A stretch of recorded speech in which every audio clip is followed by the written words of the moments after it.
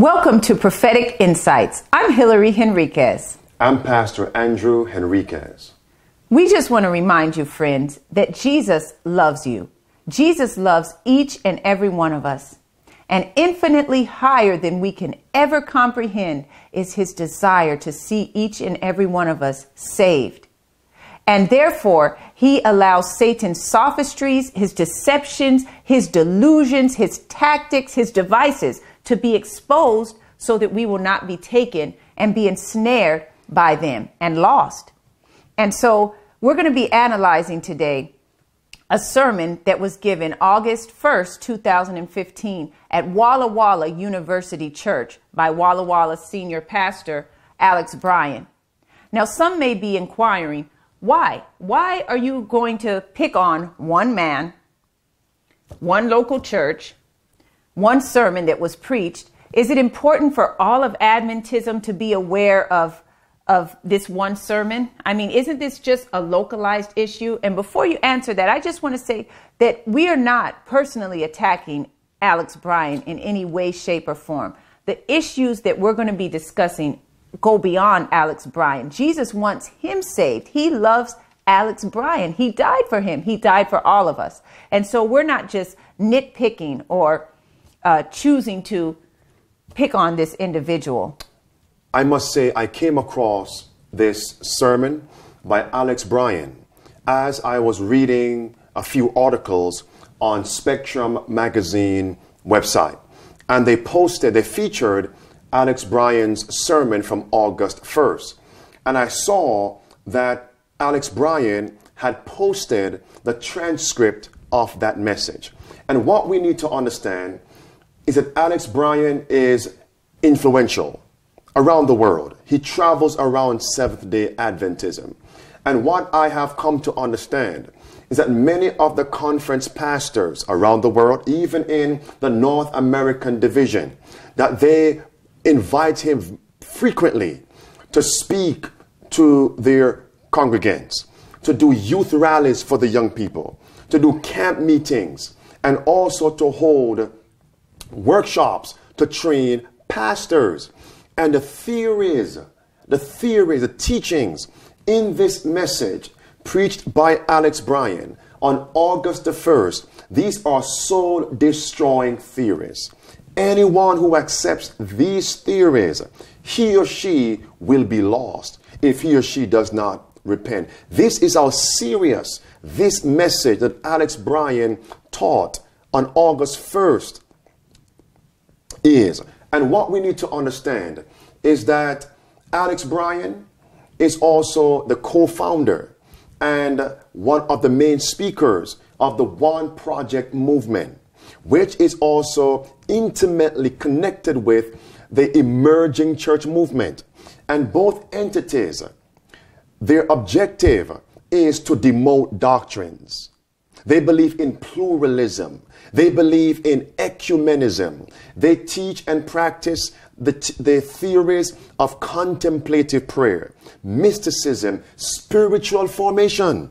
But why is it then that someone such as Alex Bryan and others that hold the same sentiments are allowed to travel throughout Adventism teaching these errors that go contrary to Scripture, contrary to what we know to be true as Adventists, and yet someone such as Doug Batchelor is marginalized? Doug Batchelor is excluded to speak in certain churches and certain conferences because of his biblical stance on on women's role in ministry. Why is that? Isn't that hypocrisy? Did not President Ted Wilson in his inaugural address when he was first brought in to be president say that the teachings of spiritualism, ecumenism, emerging church, all of the various errors that you mentioned, didn't he say those have no place in our church? So why is he not being marginalized? Why are we not calling for him to step down?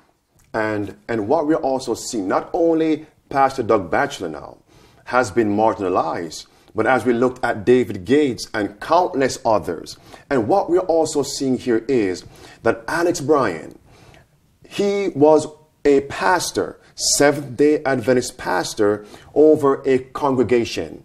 And the theories, his doctrines, led that church into Sunday keeping. Wow. They renounced the Sabbath and began to keep Sunday as their day of worship. And these same teachings are in this message that Alex Bryan preached on August 1st that we are going to analyze. And what we are also saying is we're not going to spend the time to re-preach the message that Alex Bryan presented on August 1st.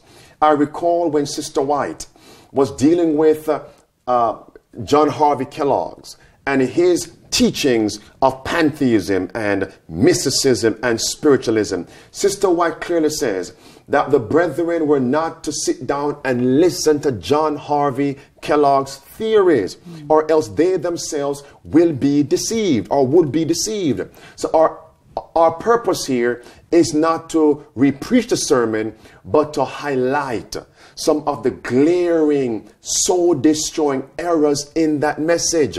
And as I read the transcript, I saw that Alex Bryan was teaching principles from even Pope Francis, doctrines from the playbook of the papacy. That's shocking. Let's get into it. One of the primary things that caught my attention is that in that sermon preached by Alex Bryan, he stated that the most important commandment from God is that we must care for the environment. And he says the caring of the environment is the premier, his words, premier commandment of God. And that this supersedes even the keeping of God's 10 commandments. This is what he states in his sermon. First, to the question of the meaning of the commandment of God. Historically, Adventists have insisted upon this idea. We have been called to keep all, not some. All, not some. And as you might know, particular focus was given in preaching and practice of the fourth of the 10 Sinai commandments. So, does all include the premier command of God to Adam and Eve that they must be good caretakers of the earth? That we must cradle the land, the water, the air, and the sky? That we must nurture the forest and fields, the animals of ground, the birds of air, the fish of rivers, lakes, and seas? Does all include a robust Genesis 1, verses 28 through 30, style environmentalism? This sounds like some of the same teachings Pope Francis wrote in his encyclical on climate change, Laudato Si.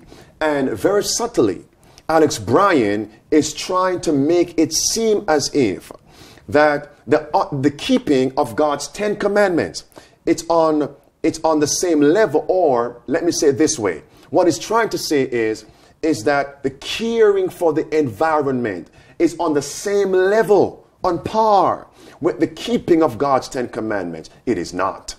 God's 10 commandments are a transcript of his character. And what Alex Bryan is trying to do is to say that when God gave the instruction to Adam and Eve to care for the garden, that preceded the giving of the 10 commandments at Mount Sinai when God spoke the 10 commandments. Since the 10 commandments are a transcript of God's character, it simply means that before God made the earth and created the earth and formed Adam and even Eve, the 10 commandments were already in existence, because the 10 commandments are a transcript of God's character. So now we need to understand that God's character we are both to receive and reflect. That is the most important thing. Not caring for the environment, but to receive God's character and to reflect God's character. It's Christ Object Lessons, page 69, which says, when the character of Christ shall be perfectly reproduced in his people, then God will come for his people. It is it is for us not only to look for, but to hasten his coming. And as we receive God's character and we reflect God's character, then connected with that, it's worship. Worship. And worship is seen in God's 10 commandments, specifically the 4th commandment. Remember the Sabbath day to keep it holy. That is the premier commandment. Worship, why? The controversy, it's over worship. The great controversy between Christ and Satan, it's over worship. That's right. And there's a few questions that we have to address. Which commandments were immortalized and are now in the heavenly sanctuary? Which set of commandments were written with the very finger of God? And as I mentioned, they're immortalized even now in the heavenly sanctuary, according to Revelation 11, verse 19. And which commandment was Sister Ellen G. White shown with a halo of light around it when she was given a vision of the heavenly sanctuary? It had nothing to do with the environment. And yet, Alex Bryan is going to present that soul-destroying error, heresy, in a Seventh-day Adventist pulpit. And when he travels, what is he teaching this?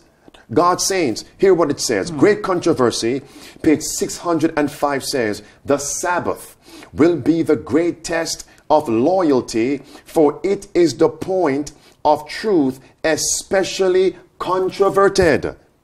Well, that's akin to the second error that we'll be looking at that came out of this, this sermon that was preached.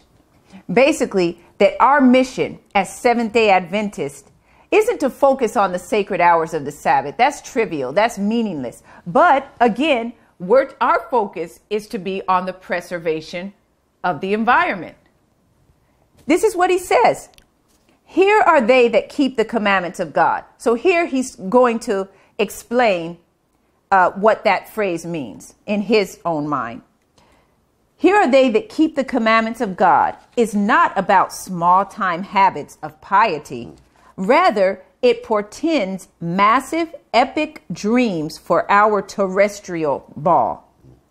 Could it be that we Adventists need to imagine an ever larger commandment mission where we dare to obey God's clear commands, that we labor, for example, to beat modern-day swords into modern-day plowshares, and that we resolve to hurt not the earth, neither the sea nor the trees? And what text did he quote there? That we resolve to hurt not the earth, neither the sea nor the trees. That he said, this is more important. Hurt not the earth, nor the sea, nor the trees. Take care of the environment. That this is more important than keeping the sacred hours of the Sabbath. Maybe you missed it. It says, he said, here are they that keep the commandments of God.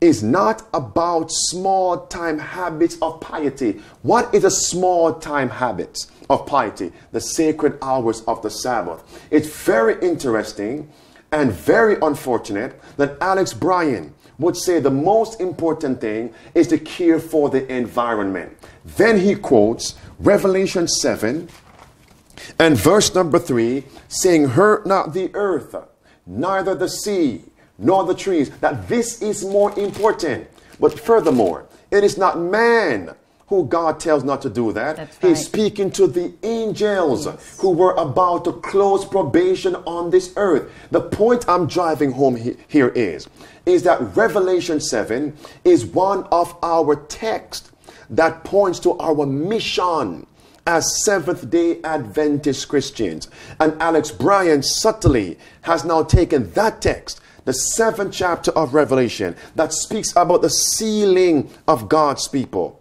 And now he has misinterpreted that text. And he has now misapplied that text. This scripture that talks about the purpose, the reason why God has delayed his coming, because his people are not yet sealed. Now, did God give us a mission in these last days to care for the environment above Not at all. honoring the 10 commandments? No. Above honoring God's 7-day Sabbath? Which is the seal. Then what is our mission? Testimonies for the church. volume 9, page 19 reads, this is our mission. It says, in a special sense, Seventh-day Adventists have been set in the world as watchmen and light bearers. To them has been entrusted the last warning for a perishing world. On them is shining wonderful light from the word of God. They have been given a work of the most solemn import, the proclamation of the first, second, and third angels' messages. Listen now. There is no other work of so great importance. They are to allow nothing else to absorb their attention.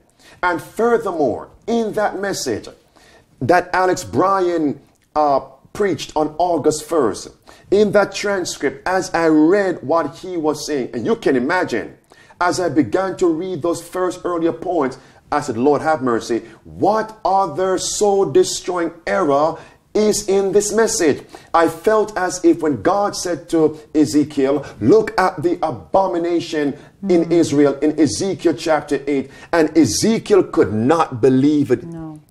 Could not believe it, Hillary. And God said to Ezekiel, you haven't seen anything yet. Look Ezekiel, again. Look a little more, look a little further.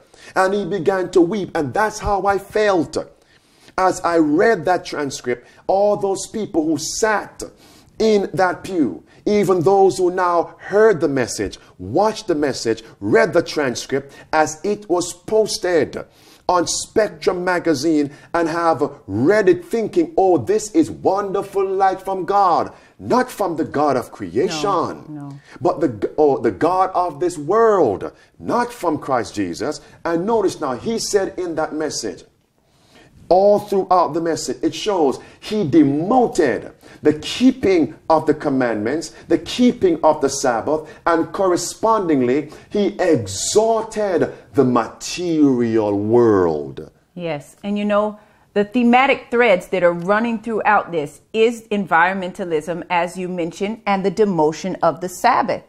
And that brings us to another error that is brought out that he basically is promoting.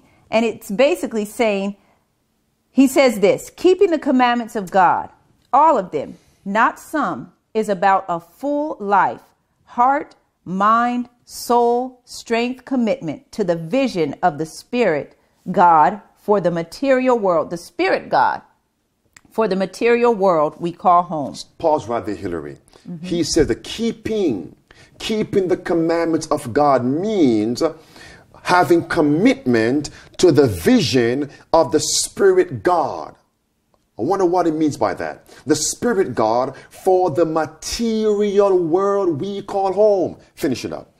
An abundant, commandment-focused Adventism goes well beyond coldly declaring that the seventh day of the week is actually the Sabbath and that we better show up for church at 11 a.m. So in other words, the keeping of the commandments of God means more. So we shouldn't focus on declaring to the world that the seventh day Sabbath is God's Sabbath. The seventh day of the week is God's Sabbath. The keeping of the commandments, according to Alex Bryan now, means we must focus on the material world. That is serious, because the Bible tells us in Romans chapter 1 that any person who focuses primarily on creation, on the creature, and speak more about the creatures, more about creation, and less about worshiping the creator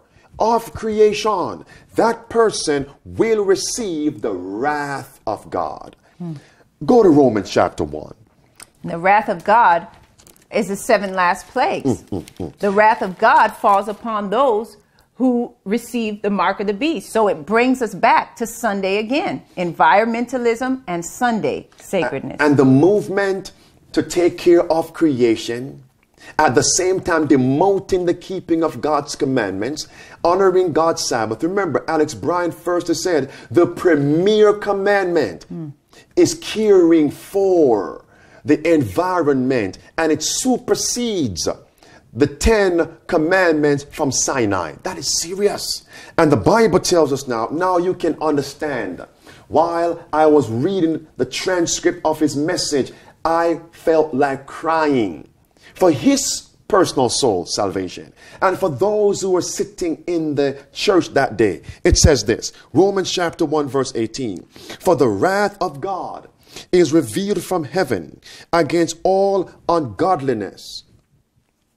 It says, and unrighteousness of men who hold the truth in unrighteousness. Then verse 25 says, who changed the truth of God into a lie. And worshipped, it says, and worshipped and served the creature more than the creator, who is blessed forever. Amen. So those who spend more time talking about our creation, let's take care of creation, and demoting, as Alex Bryan has done so far in that message, the 10 commandments, Sabbath keeping. These individuals hold the truth in unrighteousness because he still professes to be a Seventh-day Adventist. So he holds the truth in unrighteousness. And they are the ones, the Bible says, will receive the wrath of God, the 7 last plagues, if they do not change. And notice now, where will this lead to? It says, the Bible says, it will lead to homosexuality, lesbianism, sodomy. Romans chapter 1 verse 26, for this cause, it's a following. For this cause God gave them up unto vile affections, for even their women did change the natural use into that which is against nature. And likewise also the men, leaving the natural use of the woman, burned in their lust one to one another, men with men, working that which is unseemly, and receiving in themselves that recompense of the error which was meet. I want you all to write down 2 Kings chapter 23, verse number 5 and verse number 7. It says, ancient Israel, as they began to focus on creation, as they began to praise and worship the creation, it says, the next step was they began to participate and support sodomy. 2 Kings 23, verse 5 and verse number 7. And the sad reality is the same sentiments of Alex Bryan is also the sentiments of Pope Francis. He's using the very words from Pope Francis' playbook. Additionally, he also tries to redefine what keeping God's commandments means. Now, if we want to find out what the keeping of God's commandments are, and also what constitutes keeping God's commandments, we have God's word. But Alex Bryan has taken it upon himself to come up with his own definition of what that means. And we'll read that now. It says here, does all, speaking about keeping all of God's commandments, based on chapter 14 of the Revelation, verse 12, he has also redefined, reinterpreted, reapplied Revelation 14, verse 12, which is our creed, which is our mission, which is one of the central pillars of Seventh-day Adventism. The messenger of the Lord, Sister White says, Revelation 14 verse 12, the third angel's message, from verse 9 through verse 12, the third angel's message, it is righteousness by faith in verity. But this pastor has redefined that message. It says, quoting the preacher, does all include in our post-fall reality a radical commitment to serve the poor among us, to share, to sacrifice, to bring the less fortunate fully to the table of fellowship? I wonder, what if Adventists took on the work of spiders, spinning webs, with the intent of capturing what is right and noble about the world? What would happen if we started to celebrate atheists? What would happen if we started to celebrate atheists fighting disease in Africa, Catholics feeding the hungry in India. Presbyterians preaching the gospel in New York, and Quakers waging peace wherever they are. What if Adventists became known as peerless proponents of the work of God in the world, not only through our own commitments, but in the ample applause we render to others who are keeping his commandments as well? That's shocking. Now, wait a second. What blatant blasphemy. So you mean to tell me that an atheist is keeping the commandments of God? The Catholics, they stand now, the Catholics who have expunged the second commandment from the Decalogue, who have totally destroyed sanctity for God's true seventh-day Sabbath, they're keeping the commandments because they're feeding the hungry and doing good deeds. The Presbyterians are preaching the gospel. What kind of gospel are they preaching? Well, the ecumenical gospel that this same pastor is preaching, I guess. But they're considered as keeping the commandments of God as they stand now. This is blasphemous, to say the least.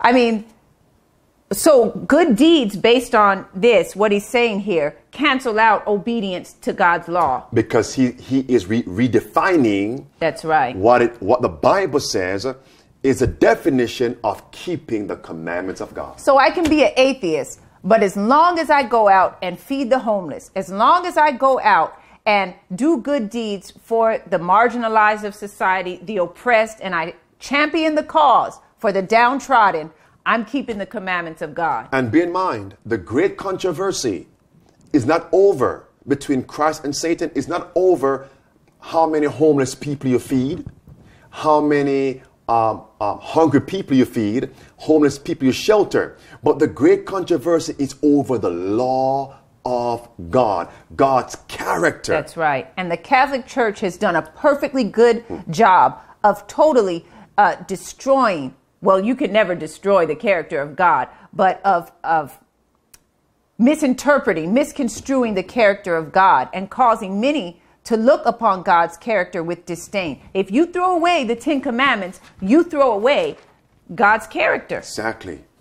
Matthew 7 and verse number 22 says, many will say to me, Christ speaking, many will say to me in that day, Lord, Lord, have we not prophesied in thy name, and in thy name have cast out devils? Listen now. And in thy name done many wonderful works? And then will I profess unto them, I never knew you. Depart from me, you that work iniquity. Therefore, whosoever heareth these sayings of mine, and doeth them, I will liken him unto a wise man, which built his house upon a rock. It's the word of God, God's commandments. That's right. But we're not saying that feeding the hungry is not important. Of course that's important. But at the same time, that does not cancel out our duty, our obligation to keep every last precept, every last commandment in the Decalogue. In that message from Alex Bryan, you can tell. I'm going to read a few words here. Hillary, I'm going to read a few words here. And you are going to see for yourself, hear for yourself, Alex Bryan. I believe he got that sermon that he preached August 1st from somebody in the world. He got that message from Pope Francis himself. Listen what this says. So that's where his inspiration is coming from, folks. It says here, and before I read it, I just want to draw attention to the fact that this wasn't in the body of the sermon. This was in the footnote. So most people, as they're reading a transcript of something, they don't usually take the time to read a footnote. But Pastor saw the number 6 and he said, let me see what this footnote is saying. Yes. And it caught his attention, and the footnote, this is what it says.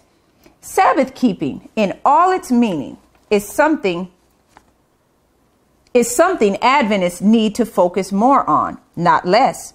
Sabbath calls us to radical stewardship of creation. Don't forget that. Revolutionary economic concern for all who work, and disruptive recreation of our calendars, where time investment in family and community challenge the worship of unbridled material consumption and productivity. You know, anyone who is privy, knowledgeable of what's going on in the world, especially with the rapid movements of the papacy, Pope Francis right now, especially in his encyclical to combat climate change, can definitely see that these 4 points from Alex Bryan on this issue right here came directly from Pope Francis' playbook. Again, it says, quoting Alex Bryan, it says, Sabbath calls us to radical stewardship of creation. I have an article right here. Pope Francis says his Sabbath is Sunday. His Lord's Day is Sunday. And it says, headline, Catholic News Service, the Pope's practical tips for helping the environment. 1, it says, go to Sunday Mass, receive the sacraments, and encounter God in everything. Rest on Sundays. This came directly from Pope Francis, Laudato Si, encyclical on climate change. Then Alex Bryan, the second point was, let us revolutionize the economy for all who work. Who is now championing worldwide? We must take care of the poor. Listen what this says from Pope Francis. CNBC, it says, Pope Francis calls for new economic order for the poor. Then it says, Alex Bryan, he says, we need to work. He says, we must invest time in the family and community. Who is championing these points? Now, if these points were isolated, we could say, well, sure. But they're all connected. That's right. That's right. They're all connected in one paragraph. Listen what this says. Catholic Sun. It says, the papacy speaking, Sundays must be a day of rest dedicated to God and the family. So is Pope Francis actually saying, I'm sorry, is Alex Bryan actually saying that the same way we should be keeping the Sabbath is the same way that Catholics keep their Sabbath, which is Sunday? The point here is, these teachings from Alex Bryan are similar, the same as the teachings of the papacy. So we have to also now see those who accept these teachings from Alex Bryan and others who are teaching and preaching these theories will end up receiving the mark of the beast. And if they die without repentance, they die lost souls. Listen what he says. Number 4, he says, the Sabbath, we must challenge the worship of unbridled material consumption. Where did he get that phrase from?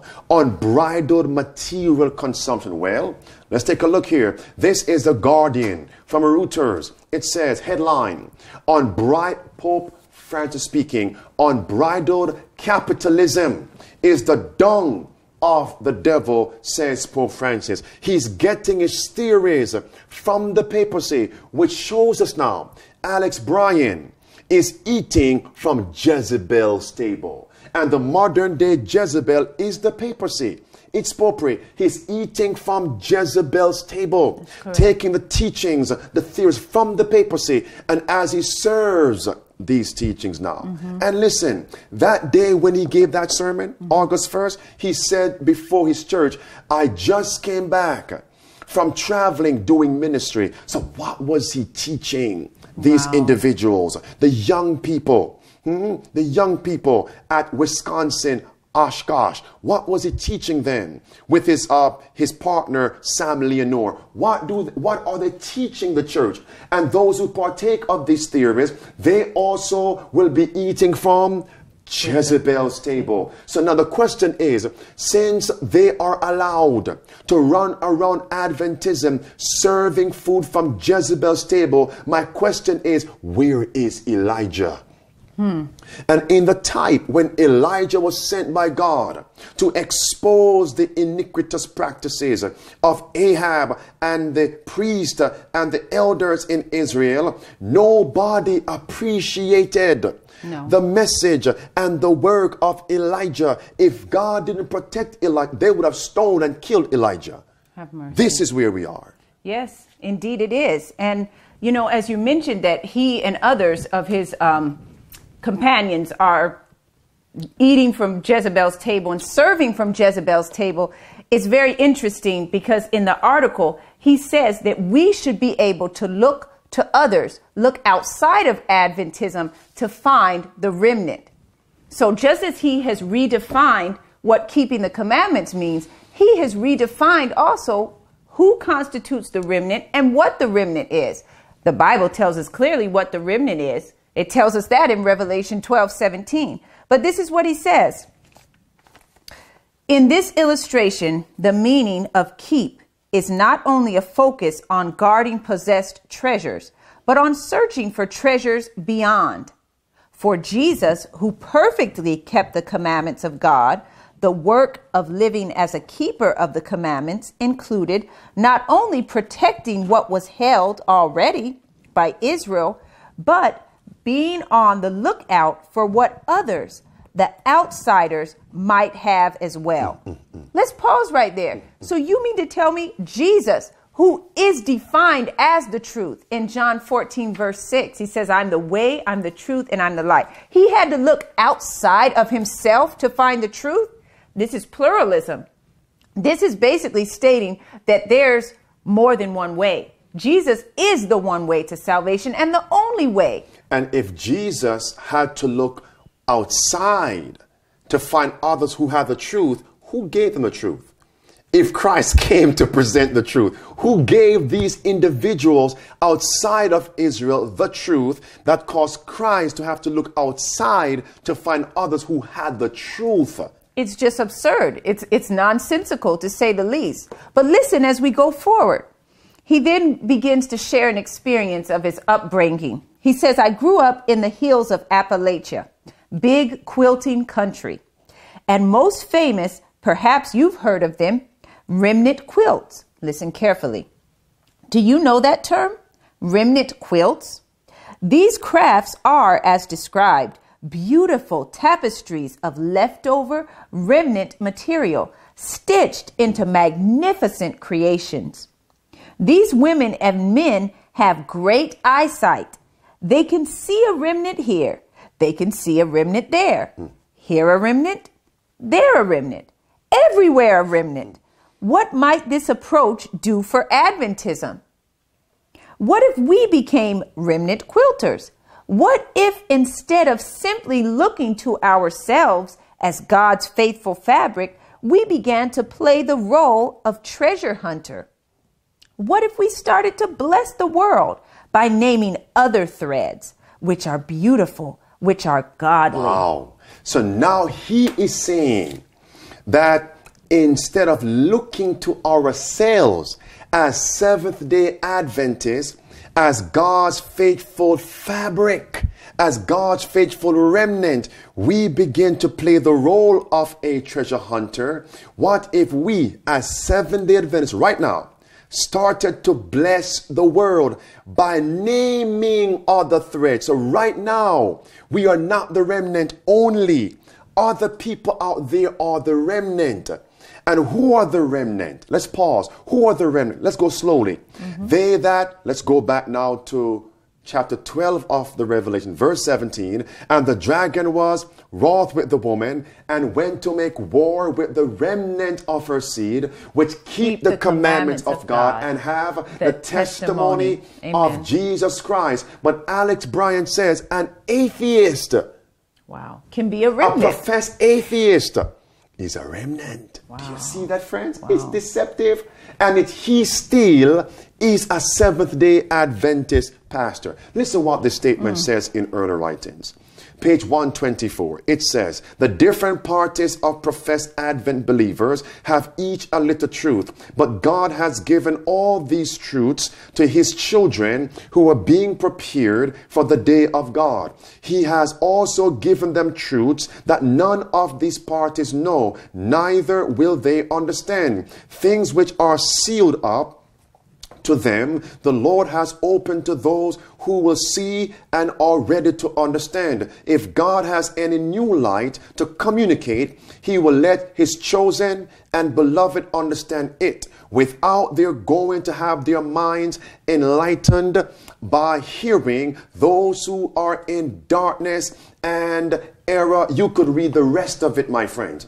Now, in closing, in that sermon from Alex Bryan, he said these words: "My fellow Adventists, our opportunity at the dawn of this new movement."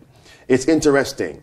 He built this whole sermon on the point that since Ellen White died, we have now come to what, 100 years? Yes, 100 years. All right. So now in 2015, according to him, we have begun the 2nd century after the prophet died.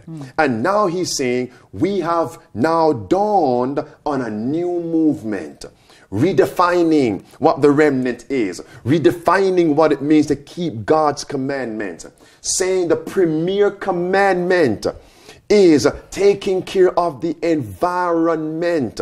And this supersedes obeying the 10 commandments from Sinai. His words.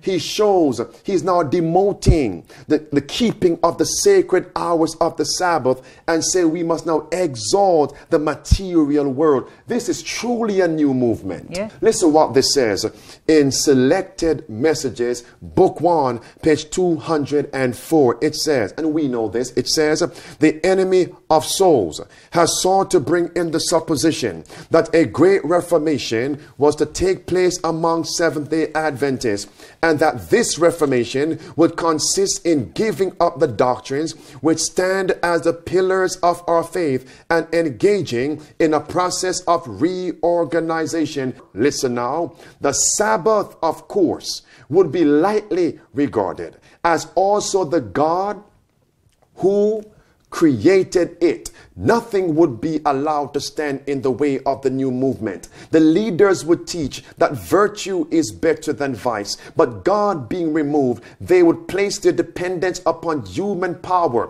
which without God is worthless. Their foundation would be built on the sand, and storm and tempest would sweep away the structure. Who has the authority to begin such a movement? Pause right there. Which conference president is allowing this to go on in their churches? Which union president is allowing this to go on in their local conferences? Which general conference leader and president is allowing this to go on in the various churches? Who has authority to begin such a movement? And those who are standing for present truth, they are the ones who are barred. They are the ones who are marginalized. Yes. They are the ones who are shut out. It says, we have our Bibles, we have our experience. Then inspiration closes by saying this. Sister White says, I hesitated and delayed about the sending out of that which the Spirit of the Lord impelled me to write. I did not want to be compelled to present the misleading influence of these sophistries, but in the providence of God, the errors that have been coming in must be met. Meet it. Amen. And you know, it's interesting that the context of that very statement that you read, she was dealing with the living temple, a pantheistic book written by John Harvey Kellogg, and the same errors that were exposed, that we exposed through this sermon are pantheistic. And so God expects us to meet it, and to avoid it. When you see the deception, avoid it. And we'll close with these words from Ezekiel 18. And this is what the Lord is saying to us.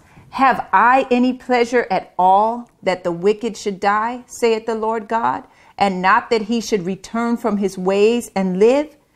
And then he cries and says, repent and turn yourselves from all your transgressions, so iniquity shall not be your ruin.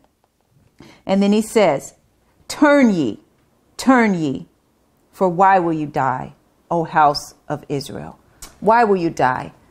It is our prayer, it is our desire that if you have been taken in, if you're being held captive, if you believe some of these same sentiments and theories and ideas that were promoted and promulgated in this sermon by Alex Bryan, I pray that you repent. I pray that you fall upon your face and cry out to God for deliverance. There's no excuse why any of us should be lost. God has given us his word. He has given it to us, and he wishes not that any of us die. Father in heaven, grant us the revival and the reformation that we all stand in need of. Please, dear God, awaken the leaders to their condition, that they may receive the remedy that you have laid out in your words in Revelation 3, the message to Laodicea. And I pray not only for the leaders, but also for the people, that we all will fall on the rock and be broken, and truly be new creatures in Christ. For if any man be in Christ, he is a new creature. And once we are truly converted, then we can receive the outpouring of the latter rain and truly reflect your character. Present the present truth to a dying world, that you will have a harvest of souls when you return. All these things we ask and we pray in the name of Jesus Christ. Amen. Amen. Thank you once again for watching Prophetic Insights. And until next time, may God bless you.